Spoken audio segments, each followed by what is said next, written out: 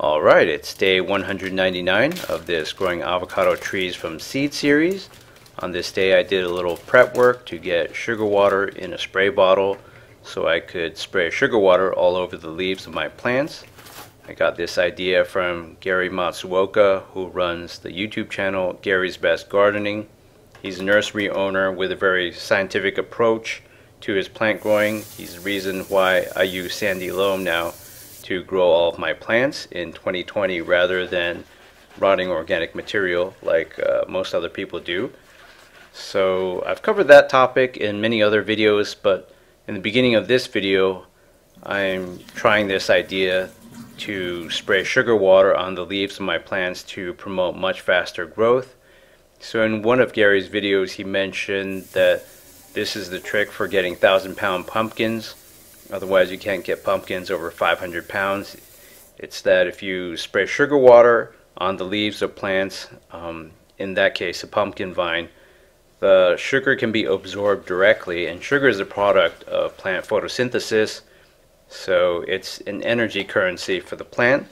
So if you provide for a lot more resources exogenously, in addition to everything else the plant is already receiving, such as sunlight and fertilizer and micronutrients and water, then it should be able to grow faster. It's a very interesting idea. As I mentioned in the subtitles in the beginning, the foliar fertilization is something that I haven't really looked into until after I did this experiment.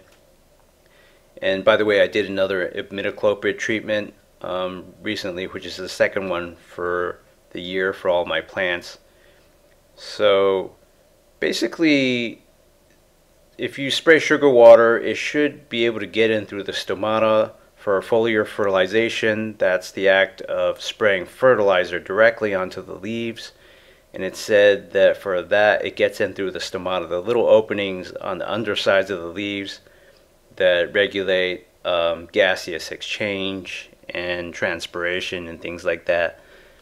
So this is supposed to get sugar directly into the leaves, but I did this every other day, and in the off days I sprayed distilled water to sort of redissolve the sugar and see if it would help wash the leaves a little bit. I don't want to cake too much sugar on and cause burn, but at the same time I wanted to sort of reactivate the sugar by redissolving it.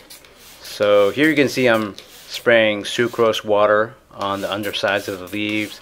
At the time I didn't really look into where I should be spraying this, but now that I think about it, spraying the tops of the leaves is pretty pointless, and it damages the aesthetics. It takes a lot to wash it off. So after trying this for about a week, on day 210, I gave up on spraying sugar water on my plant leaves because I didn't really notice an effect. So it was a very cool idea, but when I thought more about it, I just realized there's not a lot of sugar in a gallon. So 1 tablespoon, yeah, that might seem like a lot, but how much of that is actually getting into the stomata, getting into the plant and promoting growth? Probably not that much. And on some of these bottom leaves I actually did take sugar water of the same concentration and soak some of the leaves briefly.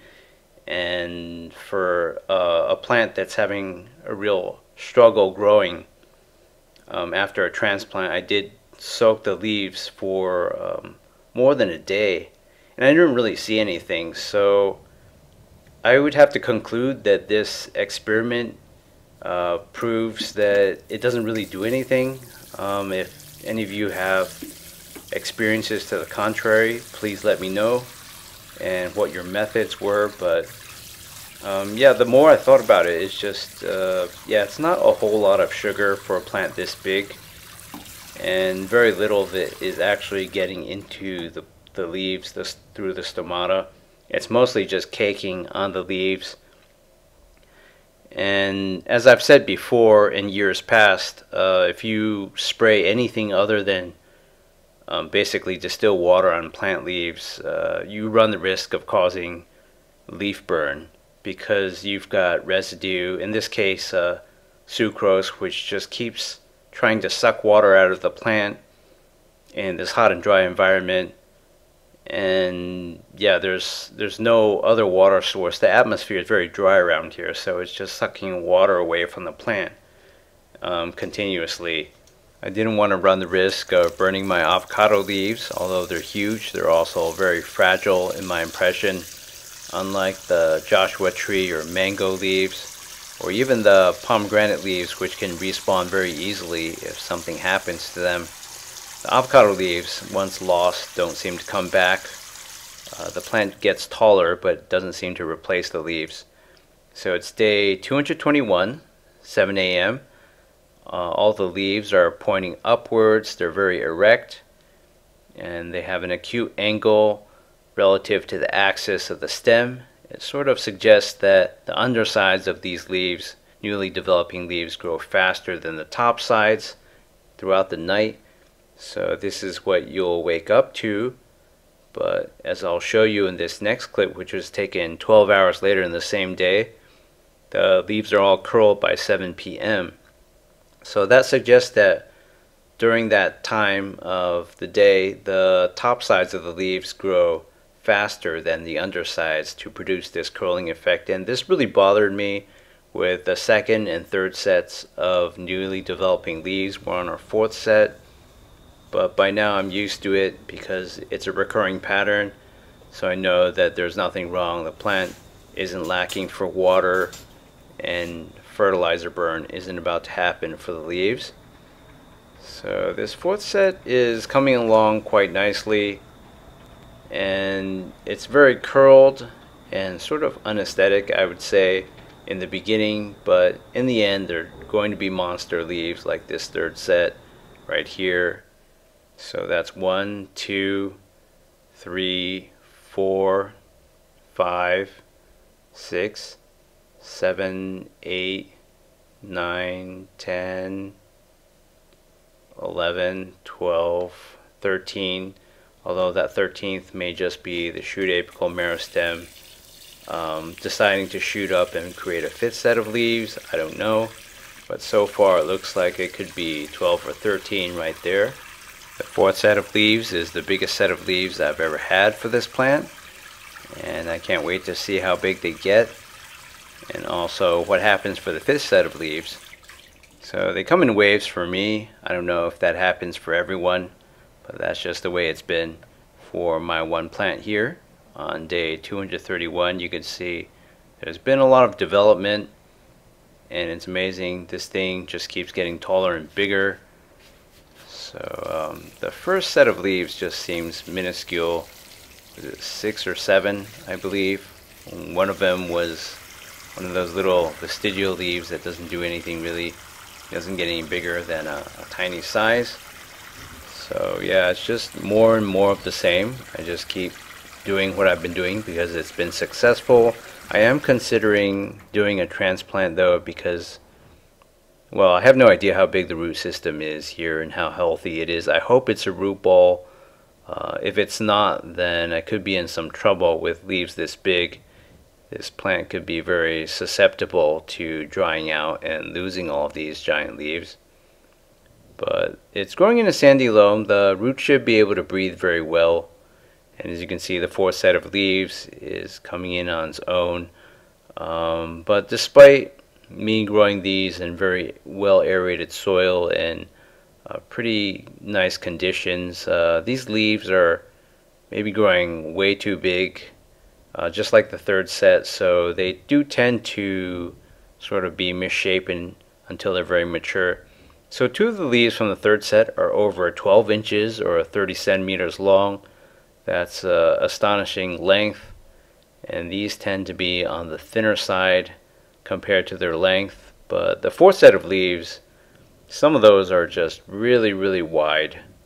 So I don't know if they're going to get to the same length, but I think some of them are destined to have a bigger surface area than anything the third set has seen. So getting back to the sugar experiment again, it was very interesting, very fun. I was very eager to try it, but ultimately it didn't pan out the way I thought it would. I thought I'd witness an explosion of growth in at least some of my plants. Definitely not the Joshua tree I was thinking. So it's day 234. It's late August 2020. My balcony plants are starting to get limited direct sunlight. I have a new series going on, and I moved away the giant Bangkok guava. So on day 238, I was prepping for a vacation, so I let this thing sit in a pretty tall saucer of water. But I've only tested this setup for 3 days, so I don't know how well it works. I know this plant can't go a week without being watered because its water usage is so high, especially now that it's late in summer and it's so hot. So I did add 2 small scoops of Miracle-Gro, but I'm kind of wondering if that layer of fertilizer water will just sit on top and have a hard time flowing through the pot. And I think this could use some extra fertilizer because these new leaves look a little yellow, but that's nothing new really. I mean, that's what happened for the second and third sets. So on day 245, you can already see there's been a little bit of a burn by the time I came back. A legendary heat wave struck Southern California. It was over 100 Fahrenheit. Tomorrow it's going to be 109 expected, or 43 Celsius, which is very hot for this area. I know it gets hotter in the inland desert, but not for this area. 3 of my newest leaves are badly burned at the tips. This looks to be fertilizer burn rather than damage from dehydration or purely the heat. So I'm going to prune these because they're ugly and relatively small.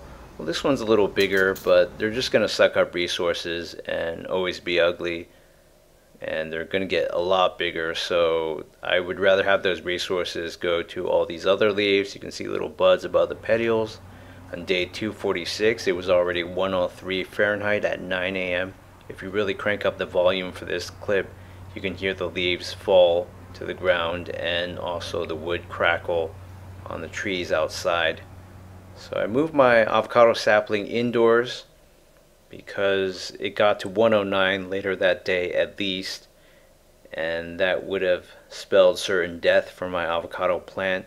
Past a certain point, well over 100 Fahrenheit, the leaves just will all die and the stem will get burned as well. And if that happens, that'll basically undo the entire series. So the next day I'm going to take this out because the weather report suggests that temperatures are going to be much lower going forward.